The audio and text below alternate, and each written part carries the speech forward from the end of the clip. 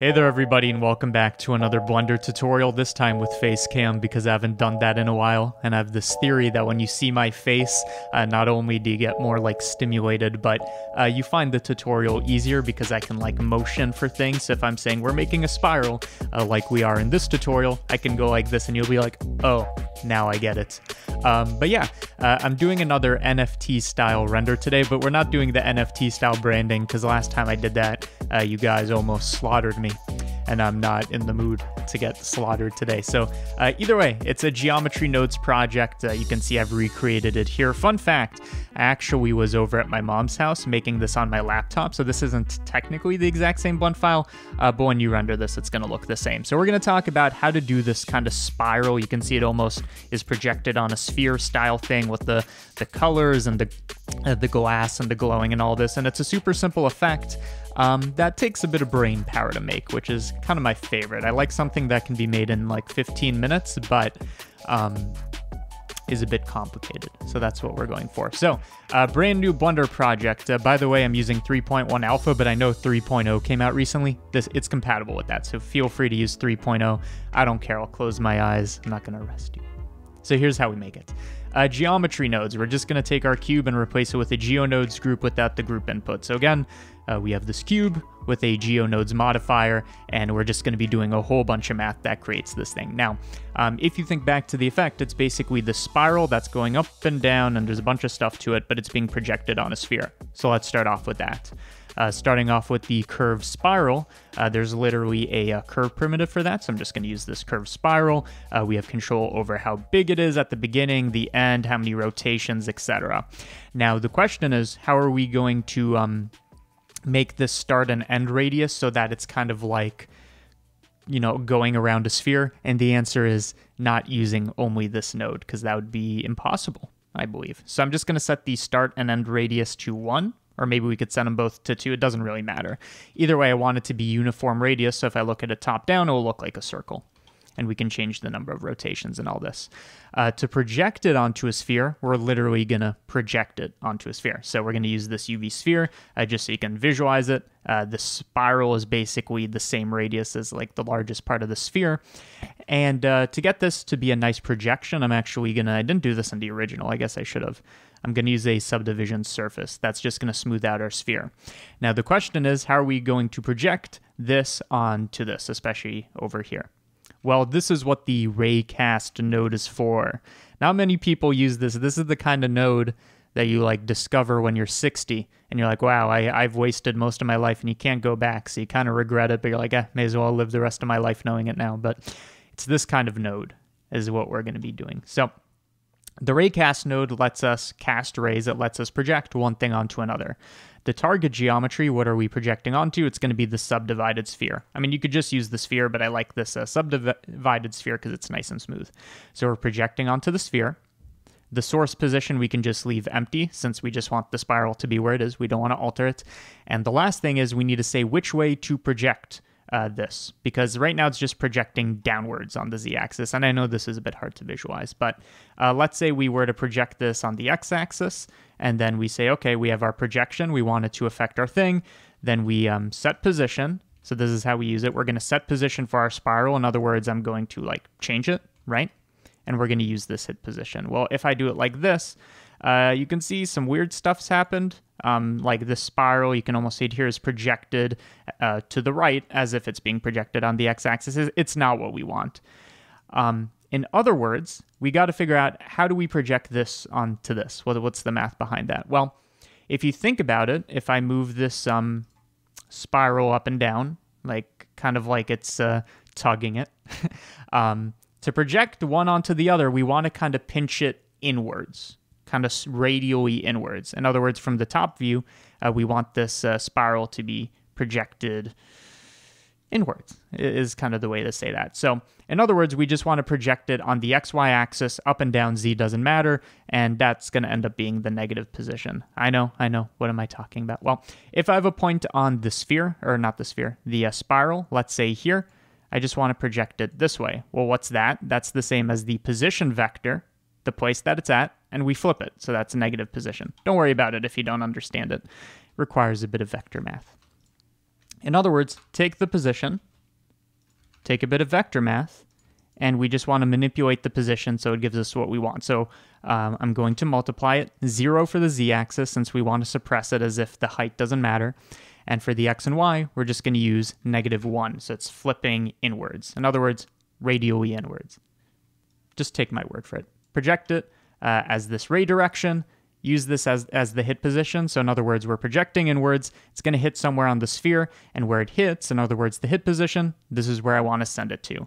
And you can see from the wireframe, this gives us exactly what we want. In fact, it might be better to just hide this sphere so we can see it.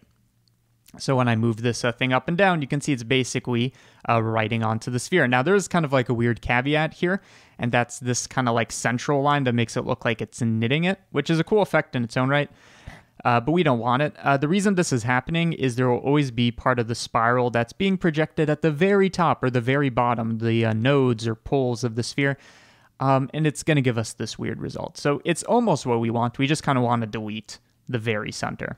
And we can do that easily, right? We just take it, we delete the geometry. Which geometry? The ones that are very towards the center. In other words, we can take the position. We don't care about the z just like last time, so I'm just going to use 1, 1. So we only care about its projection on the xy plane. Again, if you don't understand it, don't worry. We're then going to take the length, so I'm saying how close is it to the center, and we want to say if it's within some threshold, like if it's greater than, less than, I don't know, 0.5, then delete it. What this effectively does is it gives us this slider that can get us really close to the center, but when we set this to anything under 0, you see we get this line, but the moment we go above 0, it deletes it. Probably easier to see from the top view. So you can see it's kind of like this radial expansion. So I'm just going to set this to a very small positive number, and in fact, I'm going to bump the resolution just so this looks a bit smoother. Beautiful. So now we have this thing that we can move up and down, and it will kind of contour or outline a sphere, because it would. We add more rotations to this, and it will look more detailed, this projection. Look at that. That looks nice. So now that we have this curve, I guess the next order of business is to save so that we don't lose our progress. I'm going to call this a spiral projection. And the next order of business is it could be to give this thing thickness, because if we kind of render this, you're not going to actually see anything, right? But I'm thinking the next order of business is we want this to go up and down like ping-ponging, as you saw in the render. Well, you'll notice if we move this down on the z-axis, again, this is rubbing the spiral down the sphere, and then it's getting projected. You'll see that when we kind of go a bit past -3, it's gone, and on the other end, if we go past +1, it's gone. So we want to ping-pong between -3 and 1. So let's do that super simply with a bit of drivers and math. So I'm going to use a division to do hash frame. That's going to give us the frame number we're animating over time, divided by 20. So it's slowed down. So this is going to give us time divided by 20. I want to take this. I want to have it ping pong. And whenever you think ping pong, you could literally use the ping pong command. But I always like sine and cosine because it's smooth instead of just like a boomerang, right? You want this nice smooth sine. So this is going to go up and down and up and down. Only issue is sine goes from -1 to 1, as you probably know. And we want to go from -3 to 1 is what we said. So I'm going to map -1 to 1 to -3 to 1. So over time, we have this sine function going from -1 to 1. We're remapping it to give us this two numbers that we want. And we want to do it so that it goes up and down on the z-axis. I'm just going to connect that here. So you can see now it's going to the very top, and then to the very bottom, and then to the very top, and then to the very bottom. Only thing I would change here is I don't want it literally to go right down to the pole. If anything, I want a bit of curve left over, so instead of -3, let's do -2.5, so it doesn't go all the way.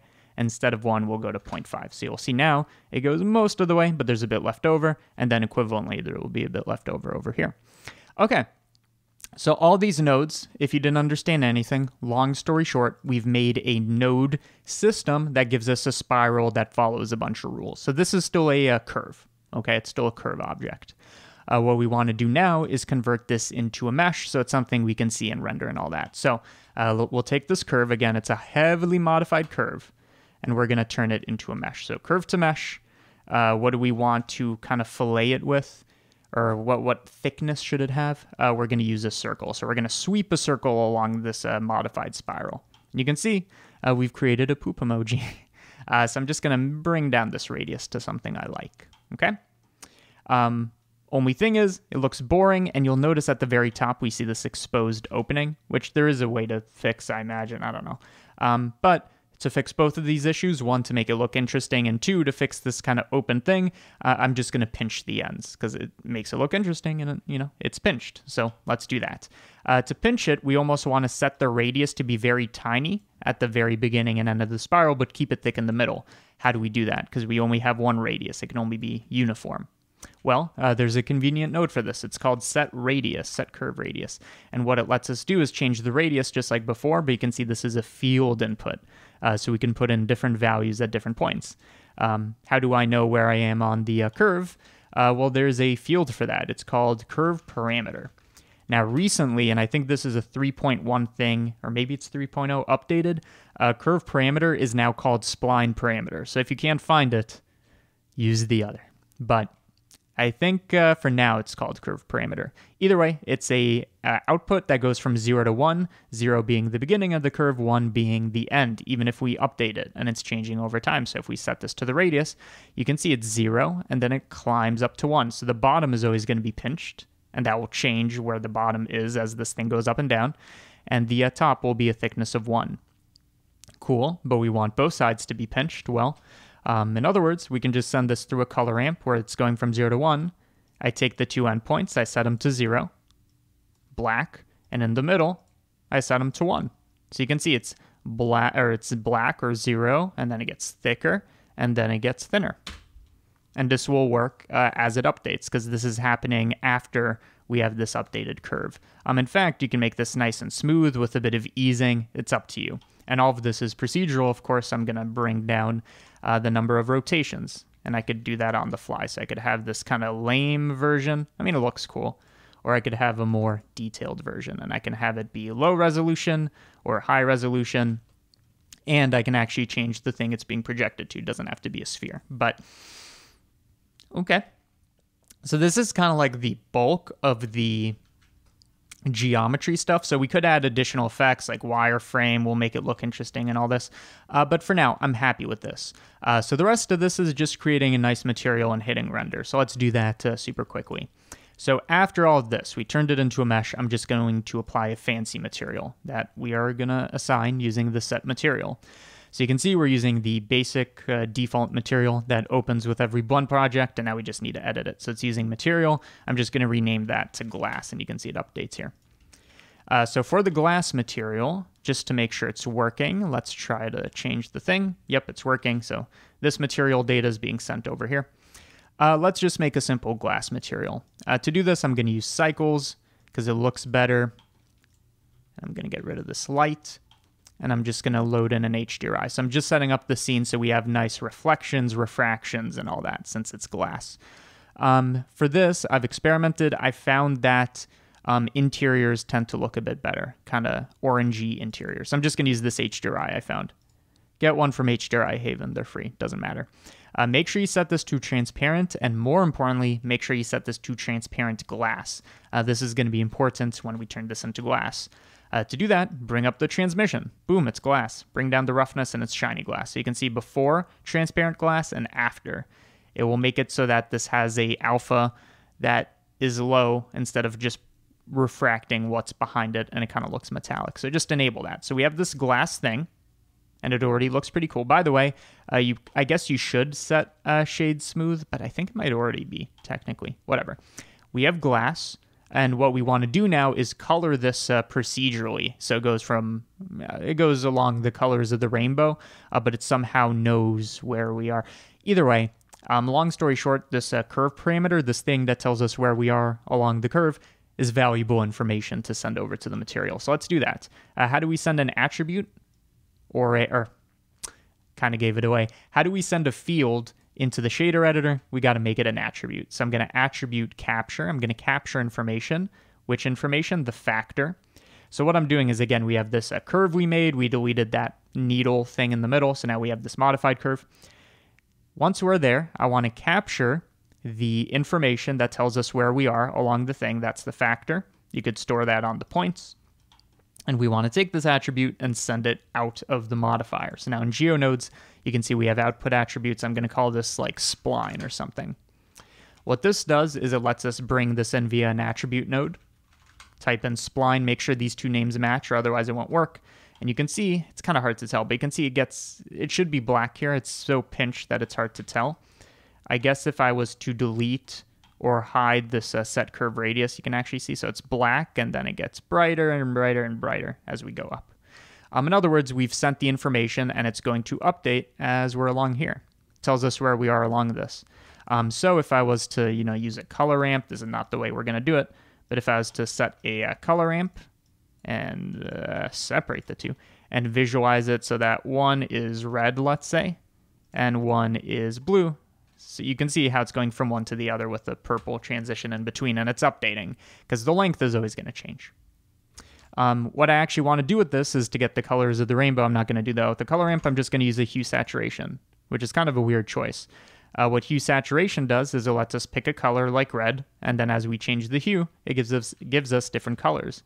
But if we change the hue relative to this factor, now we get a bunch of colors. Now, one caveat here is standard color management will give us a smoother gradient, I believe. I think. I mean, it kind of looks smoother. I don't know. You could deal with that if you care. I don't. Just a caveat, so you know. I'm going to take this color. You can either connect it to the base color, so it's kind of like this stained glass, and this will look super fancy, and this is good by its own, right? I mean, honestly, this kind of looks cooler than what I did. So you could either do it like that and, take your camera, zoom in, whatever. Or I kind of went for the glowing version. And just so you know how you do that, instead of here, you connect it to the emission. Make sure the glass is perfectly white. You connect it to the emission, and you have it not glow everywhere, but relative to some Fresnel. And this is just going to let us kind of select these edges. So connect that to emission strength. So in other words, I'm saying glow, but only at the edges. And then you take this, so you can still see the color, but this time it's emission. You take this, and then you multiply it by a big number. So it's very bright there. And we want to bring this very close to 1 to keep it true to what we want. Maybe slightly under 1 would be fine too. So you can see we have the color, but only at the edges. This just kind of looks a bit more interesting to me. And at this point, you just, you set it up for render. You enable motion blur. At this point, I'm just going to kind of speed through it. You enable motion blur, you make it a nice render, but I'm just going to render a single frame and show you a tiny bit of compositing. So here's an example of a frame that we'd output. So it's just this kind of stained glass.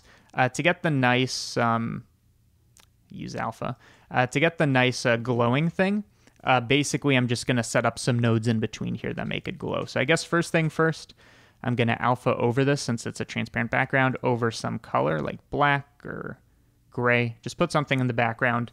And now we want to make it glow. Kind of cool way to do this is using the sunbeams node, which is going to give us these rays of light, as you can see. So we can set their length and all that. And then to overlay this over, because you can see it kind of it kind of gets rid of the original image. We just want to mix these two together.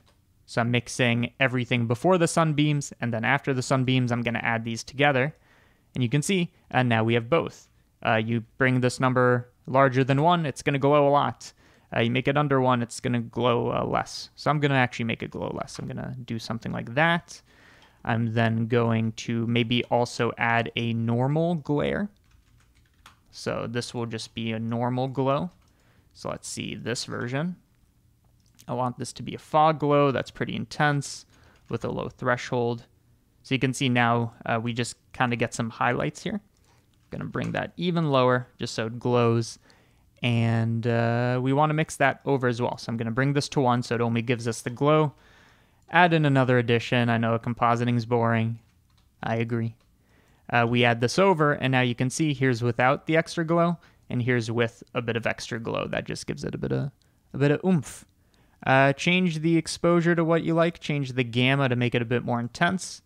Make it higher contrast. And there you go, that's the render. So basically every single frame is going to get that kind of compositing pass, but it's going to look nice because of this animation where the color is updating. So I think that's the essence of how you make it. I think you get it at this point. How long? 20 minutes. My lord, somebody should have told me. Okay, end of the tutorial. So at this point, I just want to say thank you to all the patrons, and don't leave. This isn't the credits or you skip the movie. There's a after the credit scene.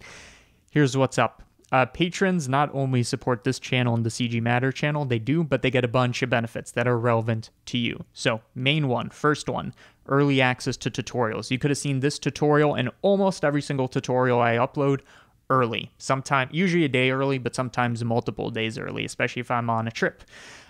So you could watch tutorials early. Also, you get access to blend files, so you can download this where it's finished, probably the version I made on my laptop, if I can get access to it. But you can get the original blend instead of just following the tutorial and make it yourself. So you get access to every blend I've ever uploaded on Patreon, which at this point is a couple hundred, so there's a lot of resources on there. Also exclusive tutorials, which I upload at least once a month. Sometimes I make tutorial series, sometimes I make multiple tutorials. So there's tutorials you haven't seen over there. And in general, if you want to fund this and the CG Matter channel, which is actually the main way these two channels make income, and I can keep making tutorials available to you for free in a nice and easy and understandable way, this is the main way to fund it. Yeah, so thank you all 600 to 700 to 800. I don't know how many there are of you at the moment. Active patrons. You guys are the best. And that's it.